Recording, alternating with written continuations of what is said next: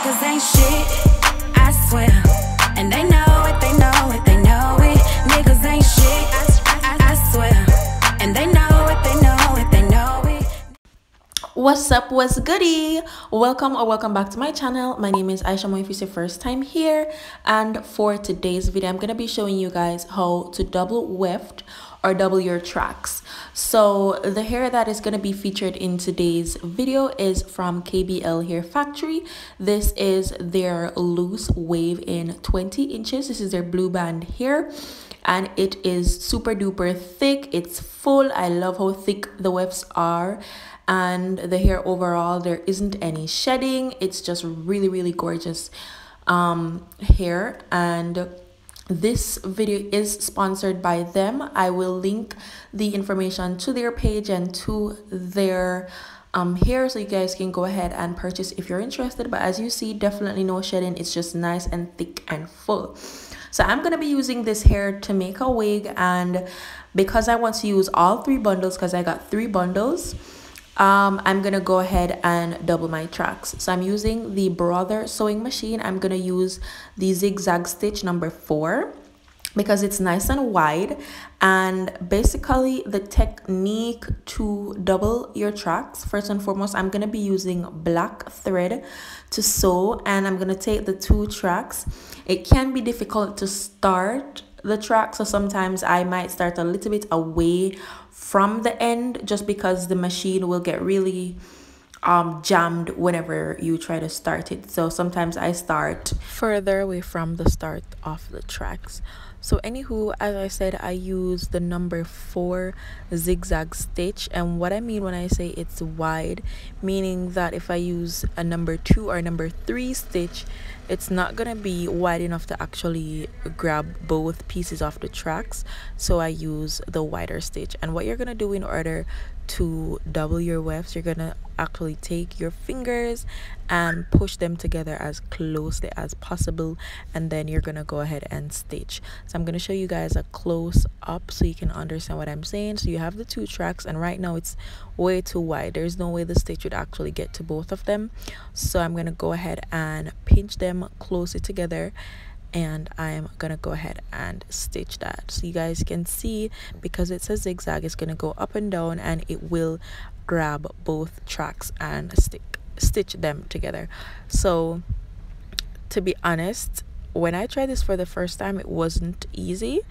It definitely, you know, gets better with practice, but all you need to do is understand the technique, which is pushing the 2 tracks together and sewing them down. So as you guys can see, I'm punching them as closely as possible together and then sewing them down. So I'm gonna let you guys go ahead and watch the technique a couple more times so you can understand and see clearly what is going on.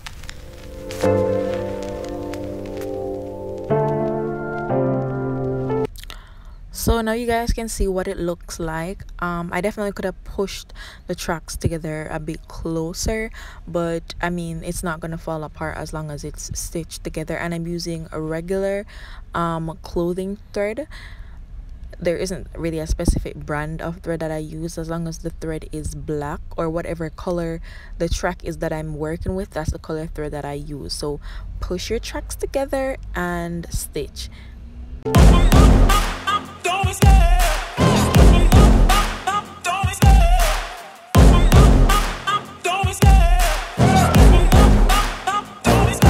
I love the chase and the hunt, and I set the pace when I'm running. I always take what I want and I always give it 100. Don't need a bank, no I'm funded. Play the game like it's nothing. I'm always thankful for something. Don't take for granted, stay humble. Now wake up! It's time to look at the enemy. Look in the mirror if he is no friend to me. It's not working out, maybe it's the chemistry. It's time to break up so I can make a better me. Better believe in your mind, cause it's everything. You can mold, shape, find almost anything. All it takes is some time and some clarity to find your identity. It's mind over everything.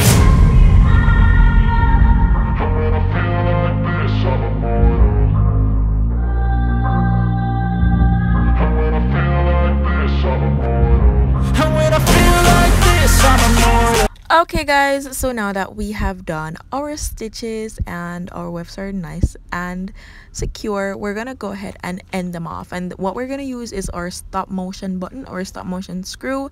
We're gonna press on that a couple times. What that does is actually back stitch, so it secures it. So I do that twice just to make sure that my tracks stay stitched together, and this is what it is looking like. Of course, it's not gonna be 100% perfect. You might have to go over certain areas because the wefts didn't stitch together, but yeah, so far so good for me. So I went ahead and I doubled 2 of the bundles, well, 2.5 of the bundles, because when you get to the top part of the wig you don't want to use double wefted bundles. But yeah, this is basically how you double your tracks or double your wefts for wig making. I hope you guys enjoyed this video. I hope you guys enjoyed this tutorial and you learned something new. So this is what the wig looks like when I had, you know, sewed it down. The wig isn't completed, so this is just raw footage. But again, I definitely hope you guys enjoyed this video. If you are interested in how to make a closure wig, because this was a closure wig, as I said, I will link that somewhere on screen. Also guys, please remember to go ahead and check out KBL here if you would like to get these luscious bundles. See you guys in another video. Bye.